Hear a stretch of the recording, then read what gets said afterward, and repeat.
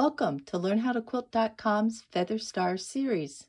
So far in these free tutorials, you've learned some quick methods to make feathers and then found out how to sew the corner and side units. In today's video, you'll learn about these kite shapes and how to sew them into your quilt. Hope you stay tuned.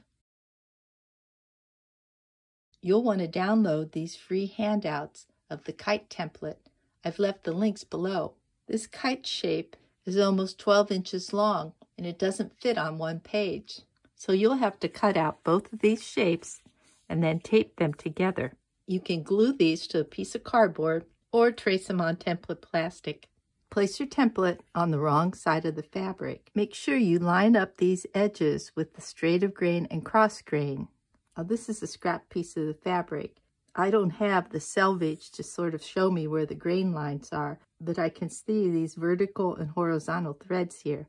So I want these edges to follow those lines. After tracing around the template, you can use your rotary cutter to cut out the shape like I did here, or you can cut it out with scissors.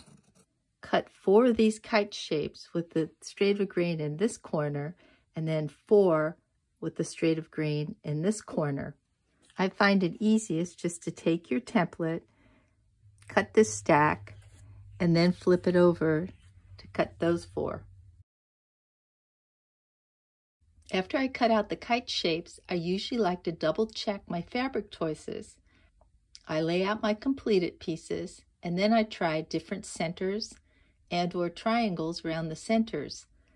Sometimes I'll also try out different kite fabrics. You don't have to cut these out to get an idea of what it'll look like. Just place chunks of fabric in these areas. These triangles around the octagon are a little bit larger than the feather triangles. 4 of these triangles will go here. The other 4 will go here.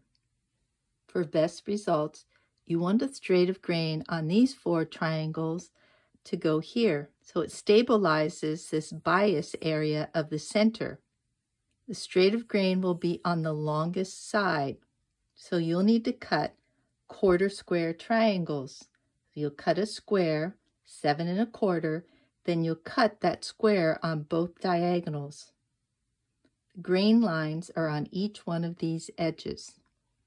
For these triangles, you don't have to worry about stabilizing this center piece because the grain lines are here and here, so you can have a bias edge here. You'll need to cut these as half square triangles, where the straight of grain's in the corner and the bias goes through the middle. So you'll need to cut 2 sets of these. You see that both of these triangles are the same size, but where the grain lines are going to make a difference. In today's video, we're going to use these half square triangles. I'm going to put these here so I can keep them apart, and then these quarter square triangles I'll put away for later. Lay out your piece like this. Take one side unit and one kite with the straight of grain and cross grain in that corner, and then take another kite with the straight of grain and cross grain in this corner, and one of those half square triangles. Put right sides together, making sure to match up this corner and this corner. Stitch a 1/4 inch seam across here. Here's my 1/4 inch seam, and then I press towards the kite.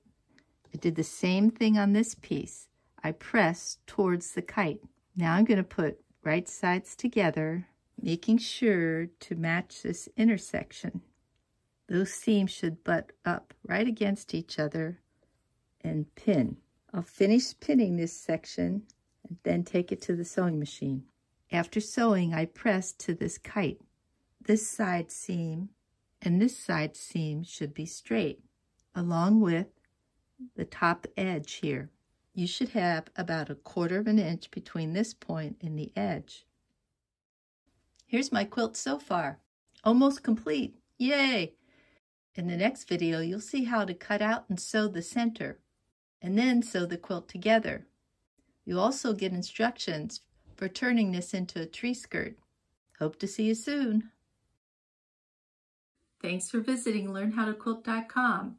Please like, subscribe, and share our videos with your friends.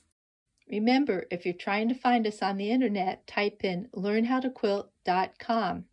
Don't forget the .com. Using the .com will get you right to our site.